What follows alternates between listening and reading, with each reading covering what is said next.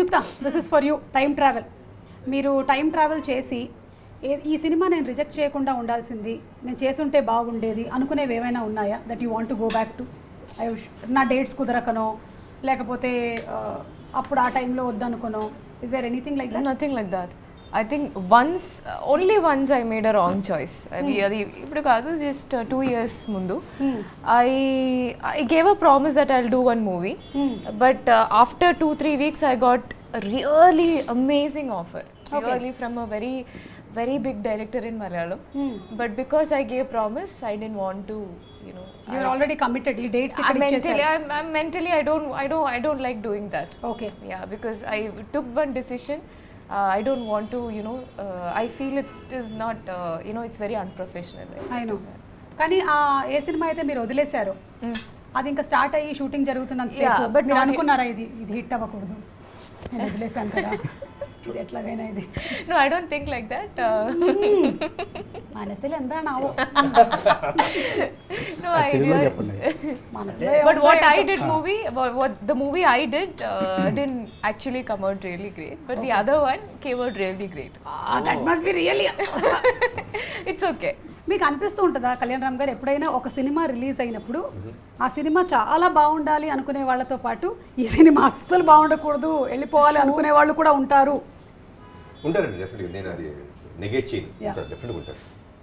అంత గౌతమ బుద్ధులు మనం ఏం కాదండి, ఆ జన్లో మనం ఏం లేవు. కరెక్ట్. మనం మనుషులు, మనకి ఫీలింగ్స్ ఉంటాయి, నెగిటివ్ ఫీలింగ్ ఉంటుంది, పాజిటివ్ ఫీలింగ్ రెండు ఉంటాయి. స్వార్థం మన ముందుకు నడిపిస్తుంటుందండి, డెఫినెట్గా ఉంటుంది. That is Bimbisara. అంటే సారం అంతా వచ్చేసింది అనమాట. అయితే మీరు ఇప్పుడు మళ్ళీ మీరు కూడా టైం ట్రావెల్ చేస్తున్నారు, మీ దగ్గర వేరే ఆప్షన్ ఏమీ లేదు. మీరు లవ్ చేసినటువంటి ఆ టైంకి వెళ్తున్నారు అనమాట. అప్పుడు మీరు తీసుకున్నటువంటి డిసిషన్ కరెక్ట్ కాదేమో, ఇప్పుడు మార్చుకునేటువంటి ఛాన్స్ ఉంటే మీరు అక్కడికి వెళ్ళి ఏం చేస్తారు? అసలు లవ్ చేసేవాడిని కాదు, రిజెక్ట్ చేస్తారని తెలిసినప్పుడు చేసేవాడిని కాదు. ఇప్పుడు వృద్ధాప్యంలోకి వచ్చిన తర్వాత మీరు ఇవన్నీ చెప్పగలుగుతారు, కానీ యవ్వనంలో ఉన్నప్పుడు ఇవన్నీ చేయలేరు. వృద్ధాప్యం గురించి మనం మాట్లాడటం బాగుంది. మనం ఏంటంటే అసలు మనము ఐఎమ్ జస్ట్ ఈ మోడర్న్ ఫీల్డ్తో ఉన్నాను నేను. కూర్చోవడం కూడా నేను ఇటే కూర్చున్నాను. మీకండి క్వశ్చన్, మీరు టైం ట్రావెల్ చేసి వెనక్కి వెళ్తే, అరే ఈ సిచ్యువేషన్లో నేను సైలెంట్గా రియాక్ట్ అయ్యాను, వైలెంట్గా రియాక్ట్ అయ్యి ఉండాల్సింది అనేది ఏదైనా ఉందా మీ లైఫ్లో? అలాంటి ఏం లేవు.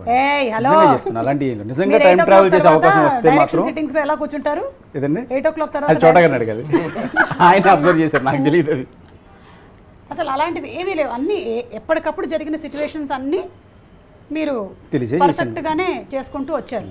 బట్ అవకాశం ఉంటే మాత్రం కళ్యాణ్ గారు చెప్పిన ఆయనతో పాటు వెళ్ళి అమ్మాయి బజారు, పాదాల భైరవ దీపం ఇలా షూట్ చేశారు, చూసి ఆయన కూడా ఒకసారి చూసేసి ఇంకేమైనా కథలు ఉంటే పట్టుకొచ్చేస్తాం. అమ్మాయి నేను అనుకుంటున్నా అసలు ఆదిత్య టైం వెళ్ళి ఆయన కన్నా ముందు కదా అని చెప్పేసి టైం ట్రావెల్ అప్పుడు చేసేద్దాం అనుకుంటున్నాడేమో. లేదు, ఇంకా అక్కడ ఏమైనా కథలు ఉంటే చాలా కథలు ఉన్నాయి కాబట్టి రామారావు ఇంకా ఎక్కువ ఉంటాయి. సుమ గారు అవి కూడా తీసి వచ్చేవాడిని. మీరు టైం ట్రావెల్ చేసి వెనక్కి వెళ్ళి ఈ ఈవెంట్ నేను చేయకుండా అనవసరంగా మిస్ అయ్యానన్న ఈవెంట్ కాదు నేను చెప్తా సార్, ఆవిడ టైం ట్రావెల్ చేస్తే ఏం చేస్తాను ముందు ఏం చెప్పాలి? ఇంతమంది నన్ను అడగాలనుకుంటున్నారా? Oh my God, no I should have done అని అనుకొని నన్ను కాకుండా వేరే వాళ్ళని పెట్టుకున్న ఒక ఈవెంట్ ఉందండి.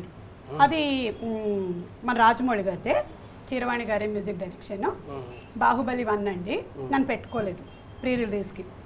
అప్పుడు నాని గారిని పెట్టారు. ఏమైనా ఈ మనసులో బాగా పెట్టుకుందండి. అయితే నేను ఇలా అనుకున్నాను అనమాట మనసులో, నన్ను పెట్టుకోలేదు కదా అని. ఇంకా ఈవెంట్ జరగడానికి ఒక 2 రోజుల ముందు తెల్లవారుజామున 5:30కు ఒక మెసేజ్ ఉంది వల్లి గారి దగ్గర నుంచి, అర్జెంటుగా నువ్వు నాతో మాట్లాడాలి అని. ఫోన్ చేసి, సారీ నాన్నగారు ఏమనుకోకండి, ఆయన కాలుకి దెబ్బ తగలడం వల్ల ఆయన చేయలేకపోయారంట, నన్నే పిలిచారు, అందుకని వచ్చాను సార్. లేకపోతే అసలు మన ఫ్యామిలీ అన్యాయం చేద్దాం అనుకున్నారు. మీ టైం ట్రావెల్ చేయాల్సి వస్తే అంట మాయాబజార్ కూడా ఈవెంట్ చేస్తాను.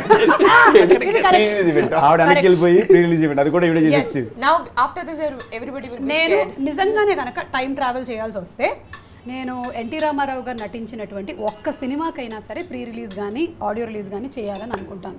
ఎందుకంటే ఆ టైంలో అసలు లేనే లేదు.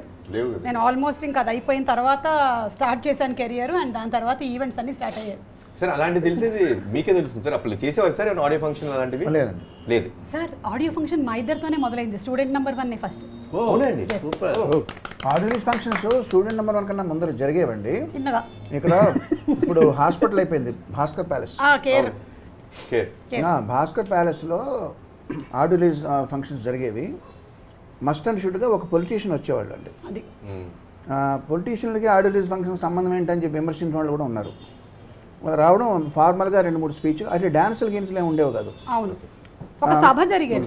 సభ జరిగి ఆడియో రిలీజ్ చేసి అప్పుడు క్యాసెట్లు అదంటే ఓన్లీ క్యాసెట్లు రిలీజ్ చేసి జర్నలిస్టులు అందరూ వచ్చేవారు, వాళ్ళకి లంచ్ కార్యక్రమం ఉండేది. ఆ తర్వాత ఎవరి మట్టుకాలు డిస్పర్స్ అయిపోయి.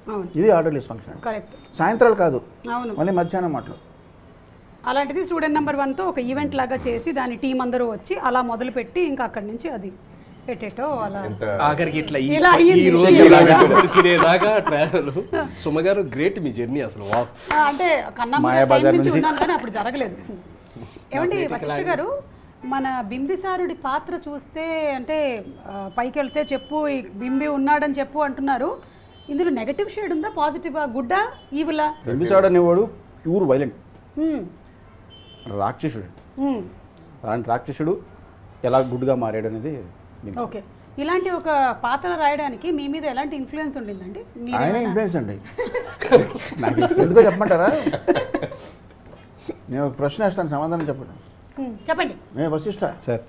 వేణు అంటే ఎవరు sir? Venu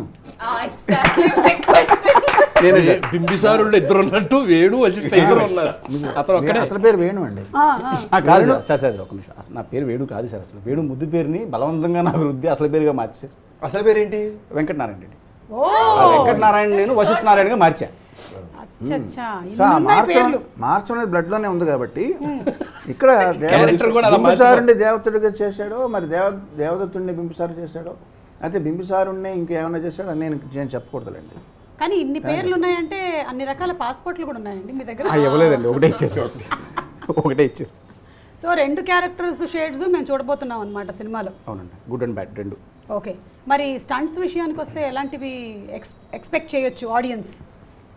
Ramakrishna master, Venkat master అండి, సూపర్ ఫైట్స్ అన్నమాట. అసలు రాజ్యంలో అయితే ఎక్కడైతే ఏంటి, సో నెక్స్ట్ లెవెల్లో చేశారు. ఫైట్స్ చూస్తే దానికి ఈయన ఇచ్చిన సౌండ్ ఆర్ఆర్కి నెక్స్ట్ లెవెల్లో ఉంటుంది అసలు. బా ఫ్యాన్స్ అయితే పండగ. కళ్యాణ్ గారు, మీరు ఎలా మౌల్డ్ చేసుకున్నారండి? ఎందుకంటే it is not an easy character. ఇప్పటి వరకు మీరు చేసినటువంటి సినిమాలు అన్నింటిలో కల్లా ఇలా పౌరాణికం చేయాలి అంటే దానికి చాలా ప్రిపరేషన్ కావాలి, even including the language diction. అంటే ఫస్ట్లో చాలా భయం వేసేదండి, అంటే అసలు ఫిట్ అవుతాను ఈ క్యారెక్టర్కి కాదా. బిగ్ ఫిలిమ్స్ లైక్ బాహుబలి లాంటి సినిమా ఇదంతా వచ్చేసి రాజులు అంటే ఎలా ఉంటారు అవన్నీ చూపించేసిన తర్వాత నేనేంటి will I be right are not అనేది చాలా రోజులు చాలా రోజులు ఆలోచించాను. సో ఆల్మోస్ట్ ఒక 2 months we are just trying to be like that. అంటే సెటప్ బట్టలు వేసుకొని అసలు నాకు సెట్ అవుతుందా లేదా, ఎలాంటి బట్టలు బాగుంటాయి నాకు. సో దీనికోసం ఒక 2 months హెయిర్ స్టైల్ ఏదైతే బాగుంటుంది. సో 2 months బాగా ప్రాసెస్ చేసి ఒక లుక్కి వచ్చిన తర్వాత that is when I got a confidence that yes I can get in to the getup. ఈ గెటప్ వేసి నేను షూటింగ్కి వెళ్ళొచ్చు. అండ్ కమింగ్ బ్యాక్ టు ఆ డిక్షన్ అండి, ఇంకా అసలు వేణుతోని ప్రతిరోజు సారీ ఓకే వశిష్ఠతోని నాకు ఎవ్రీడే కథ ఒక 20-30 times లిటరల్ నరేషన్ జరుగుతుండేదండి. ఏం పనే ఉంది. కళ్యాణం డిక్షన్ కంటే కూడా గాత్రం చాలా గంభీరమైన గాత్రం, అది బాగా ఎక్స్ప్లాయిట్ చేశారండి ఇందులో. మంచి బేస్ వాయిస్. సో రోజు వింటాం, ఆ డైలాగ్స్ వింటాం, అవన్నీ it got it my not only brain అంటే నరనరాలు ఉండిపోయింది నాకు అసలు. I didn't go out of it. And coming back to the negative shade of the film అండి, I truly believe every one has negativity in them. Just అదేంటి మనం తొక్కి పెడతాం, సొసైటీలో చూపించకూడదు, ఎందుకు చూపిస్తే ఏమో ఎలా రియాక్ట్ అవుతారు, ఒక చిన్న ఫసాడ్ వేసి ఒక చిన్న ఫేస్ వేసుకొని మనం బయటకు వెళ్తుంటాం.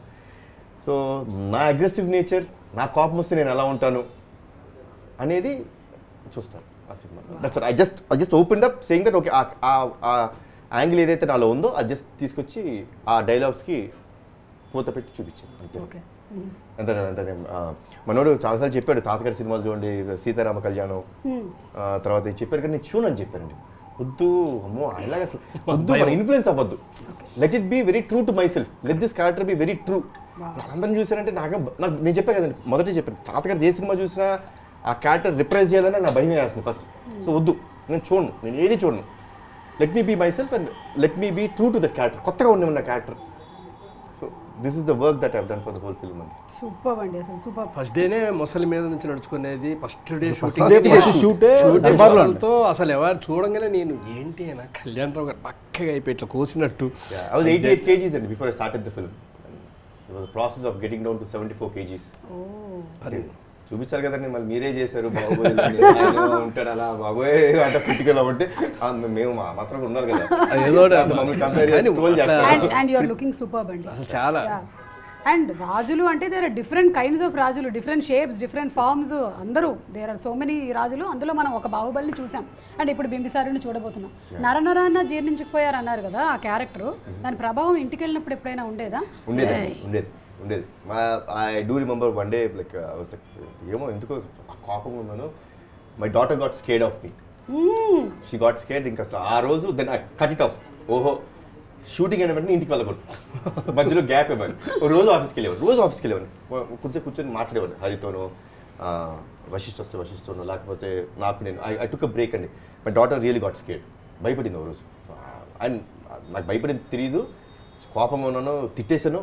అసలు ఏదో చిన్నది చేసిన, చాలా చిన్న పని చేసింది, అగ్రెసివ్ నేచర్ తిట్టేసాను. ఆవిడ్ని తిట్టేస్తే ఇంకెళ్ళి పడుకున్నాను. మర్నాడు మై వైఫ్ వస్తుంది, ఎందుకు అలా చేశారు మీరు, తప్పు కదా.